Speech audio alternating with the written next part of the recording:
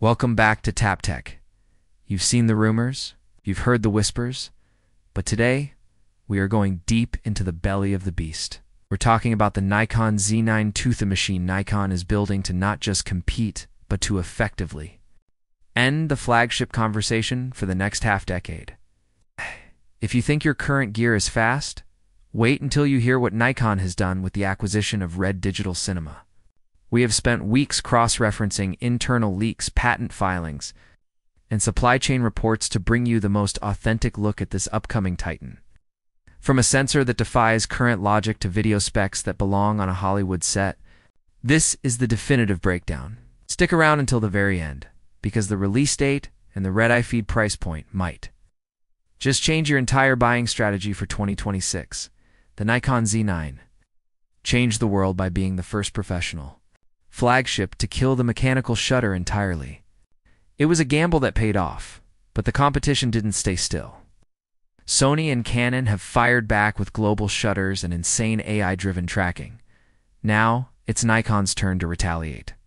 The heart of the Nikon Z9 II is rumored to be a brand new 61.2 megapixel stacked CMOS sensor. But don't let the high megapixel count fool you into thinking this is just a landscape camera. This sensor is built for pure, unadulterated speed.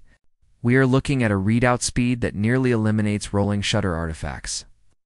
Even when shooting fast-moving subjects like a hummingbird's wings or a Formula One car at full tilt, this isn't just about resolution, it's about the quality of the data being captured. Under the hood, the Z9 II is expected to debut the Expeed 8 processor. This isn't just a slight bump in clock speed.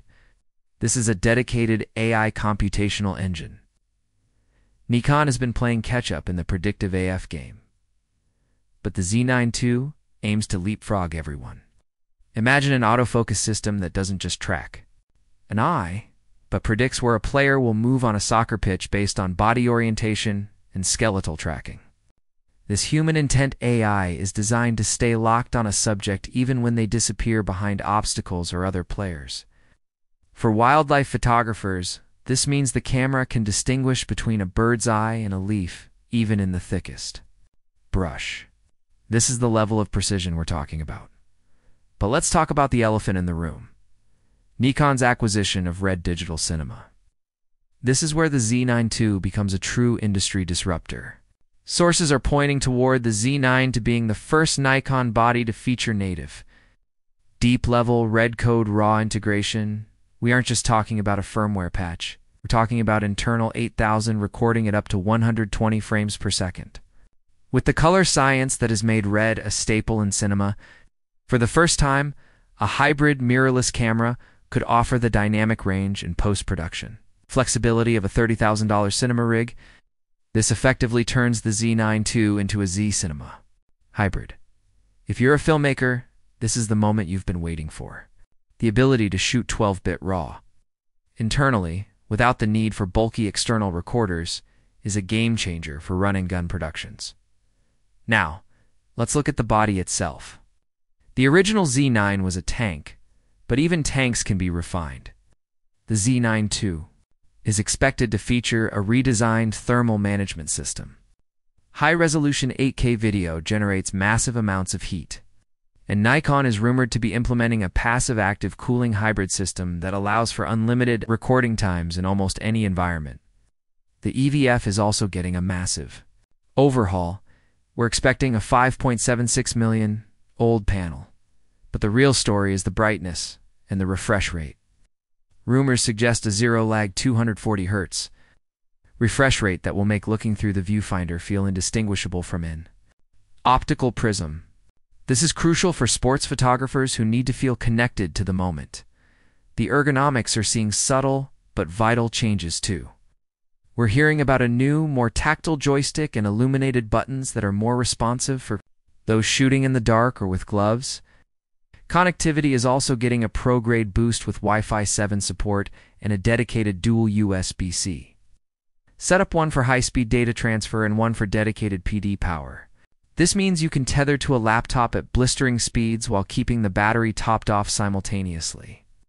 A small detail that pro studio photographers have been begging for. price and availability are the questions on everyone's mind.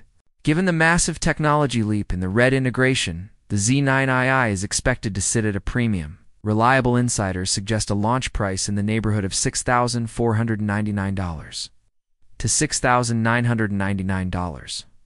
While that sounds steep, when you consider it replaces both a flagship stills camera and a cinema camera, the value proposition is actually incredible. As for the date, keep your calendars marked for the first half of 2026. Nikon historically loves to align flagship launches with major global sporting events to showcase their speed. The upcoming Winter Games would be the perfect stage for the Z9 II to make its world debut. You've stayed with us this far, and that tells me you're serious about your gear. The Nikon Z9 II isn't just another camera release. It's Nikon's manifesto. It's a statement that they aren't just back in the game, they're looking to own it. 61 megapixels AI that thinks ahead of you in the DNA of Red cinema. The Z9 II is shaping up to be the most versatile tool ever created for visual storytellers. Whether you're on the sidelines of a stadium, in the middle of a rainforest, or on a movie set, this camera is being built to handle it all. Thanks for tuning into Tap Tech. We've covered a lot today, from the insane sensor specs to the industry shifting RED partnership. The Z9 II is more than a sequel. It's a revolution. Before you head out, I want to hear from you. Does the 61 megapixel jump make this a must-buy for you, or is the internal RED RAW the real selling point? Drop your thoughts. In the comments below, I read every single one of them.